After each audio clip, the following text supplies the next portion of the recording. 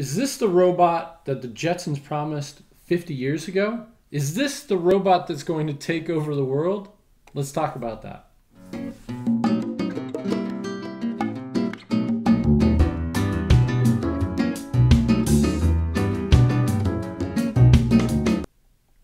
The Jetsons was a cartoon television show that showed us the future. It was developed 50 years ago, and it had plasma TVs floating through the sky.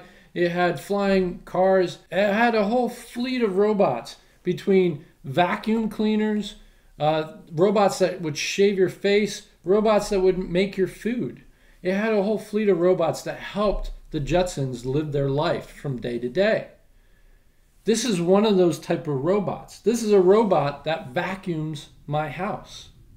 This little robot has changed our life. I have a hard time saying that about many objects that we've purchased in the past, but this one has changed our life. No, we are no longer worrying about who's going to vacuum this week. We just hit the button at nighttime, let it run throughout the house, and when we wake up in the morning, we have full, nice little vacuum tread lines in our carpet. It's fantastic. It has truly impacted our life, and that's a good thing. So it just drives around the house. It has these little bristles up front, and these bristles push the dirt into the bar. The bar then sucks it up just like any other vacuum cleaner. Now the bar is very small in comparison to a normal vacuum cleaner, but that's okay because it just keeps driving around the room, picking up all the dirt that's left in the room. It goes over carpet, it goes over tile. It doesn't really matter what it is. It has sensors. It has proximity sensors in this front bar, so it can read whether or not it's going to bump into something, and it will actually slow down and eventually stop.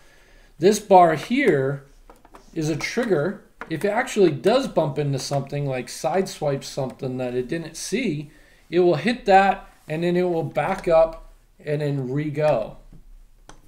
It's operated very simply. It's got a button on top here that you click and it starts going. We have a charging station up against the wall, and it will actually travel and place itself on the charger and get recharged up without us having to go find it in the house. That's an amazing experience. So all you have to do is hit this button, let it run during the night. It's very quiet, won't keep you up, and it will just go and vacuum out your whole entire house. So is this the future? You know, one of the things that I always talk about when I talk about the future is WALL-E, the movie WALL-E, where we are all in little pods and all these little robots are taking care of all the mundane tasks. In WALL-E, there's vacuums, robot vacuums, there's robot welders.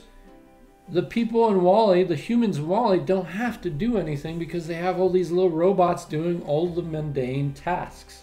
Is this going to make us lazy to a point where we're not vacuuming our houses anymore? Maybe we're not dusting our houses anymore. Maybe we're not doing the dishes anymore. These are mundane tasks that we can create robots to replace those mundane tasks. So what does that mean for us in the future? If we don't need maids, does that then equate to job loss? Because we have all these little robots that are doing the maid's job? If you have comments about that, leave a comment down below. I'd really like to have a conversation about this. Is this the robot that's going to eventually take over the world? My thought is this is just a normal robot. It's one step above an RC car. It's got a lot of smarts to it. It's got a lot of function to it. But it's just an RC car when you break it down. So I don't see this taking over the world. I don't see this starting a robot revolution. But the next iteration of this, is that going to have more intelligence to a point where we're going to have to start worrying about it? Are we going to be lazier because we have robots like this helping us with our mundane tasks? So if you have any comments about these little helpful robots, or where you think robots are going to take us into the future, please leave a comment down below. I'd love to hear about it, love to have a conversation about it. And if you would like to purchase an iLife A4 or one of the higher level models, go to Amazon. We'll leave a link down below so you can get directly to it.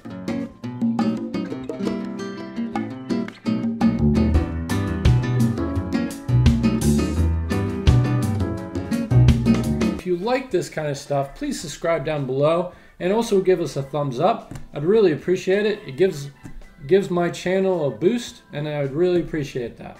Thanks everybody for watching. Bye-bye.